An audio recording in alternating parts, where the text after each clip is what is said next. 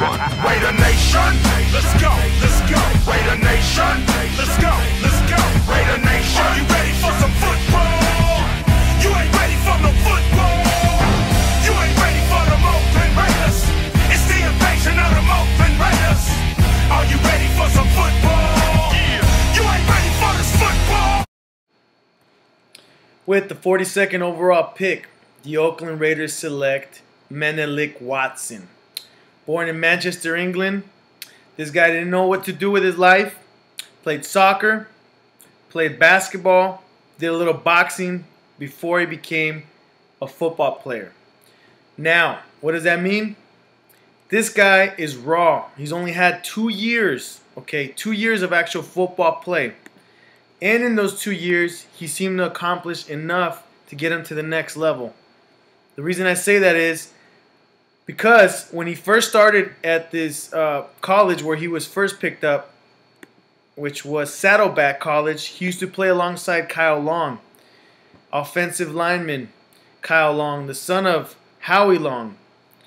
He was recruited by Kyle Long to play the right tackle when he went up against him as a defensive lineman. He went up against him, a defensive lineman. He said, you know what, this guy needs to be on our offensive line, not defensive line. Put him in there, and ever since then, he said he dominated everybody.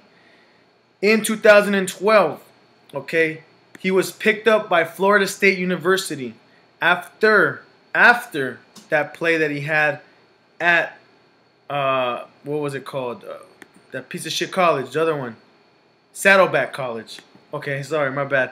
But anyway, when he played at Florida State, think about this. Atlantic Division and the Coastal Division are two separate. I don't know exactly how they work, but these are the type of teams that are in there. Clemson, Maryland, Wake Forest, Syracuse, Duke, Miami, Virginia, Georgia Tech, Virginia Tech, North Carolina, Pittsburgh, a bunch of different teams, okay? In that 2012 season, he only allowed 1 sack. Just one, okay? Technically his first real professional college, Division I college play. This guy is the Ziggy Ansah of the offensive side of the line. I want to know what you guys think. I wanted to make this video short. I want to keep my promise. The next video is going to cover C.O. Moore. And if you guys like the video, give me a thumbs up. Leave me a comment below. What do you guys think about this pickup? Obviously, this guy, because of all his background in basketball, his background in soccer, his background in boxing, he has a lot of athleticism. He's very agile. They used him a lot and pulled him out, brought him around, hit the second gear, knocked some blockers out, let the running back right into the touchdown. So what do you guys think about that? Give me a comment down below.